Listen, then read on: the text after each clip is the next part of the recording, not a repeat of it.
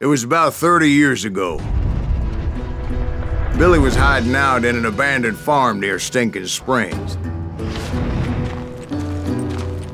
I threw in with the kid because the man I had sworn vengeance on was riding with Billy's enemies. But before I tell you why I want that sumbitch dead, let me tell you what happened that day.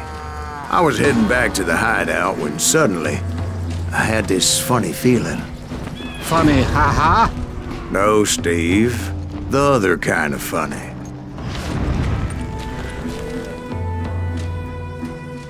You heard Pat. Need to stay here to keep an eye on the road. That's not fair. We're missing all the fun. I knew those two morons would never let me through. I had no choice. Shoot that sumbitch! Was it Pat Garrett's posse? Oh, yeah. I heard the shots and I knew I had to move fast. They're coming from the rear! Garrett and his army of deputies had surrounded the entire homestead. I decided to help Billy and the boys out of it. So that's just what I did.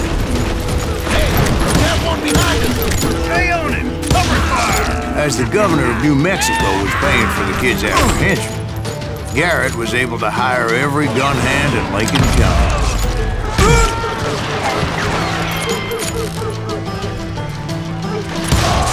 I'm putting you down!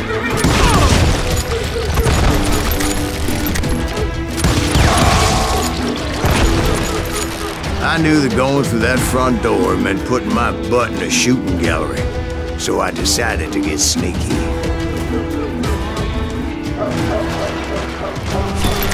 You're dead!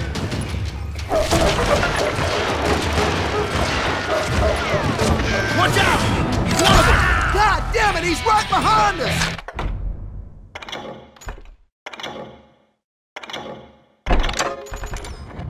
Where the hell's Garrett? Never around when you need it! Come on!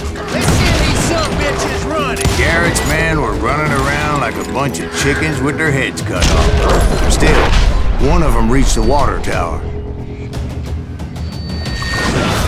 Not a bad idea. It would be a turkey shoot from up there.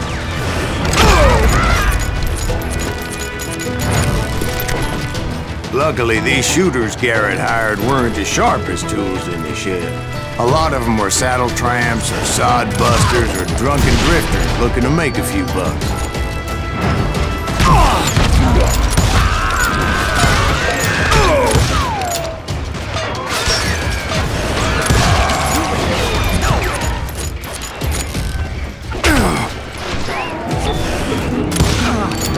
Then, I heard a friendly voice yelling at me from the window. Back door! We'll cover you! Try aiming, you idiot! Truth be told, things weren't much better behind the house. I cut their numbers in half, but that just made the ones that were left twice as mad.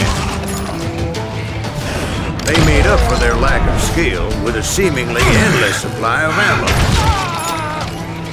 It was a bit of a slog, but I finally fought my way around the back of the house.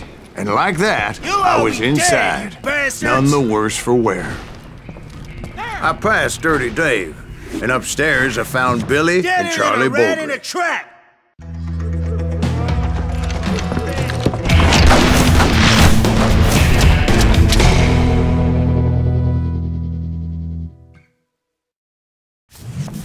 Billy looked at me and said, "About time, amigo! Grab a gun and get to the window." Wait, so you were friends with Billy the Kid? Yeah, sort of. Anyway, we were surrounded by dozens of deputized shooters who wanted to do us harm.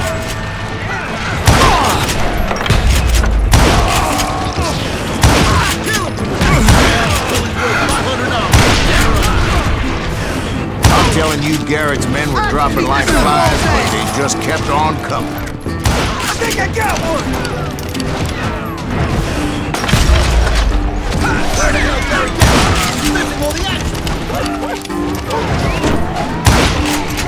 That's when Charlie got hit. "They're catching us in a crossfire," shouted Billy. "Get to the other side!"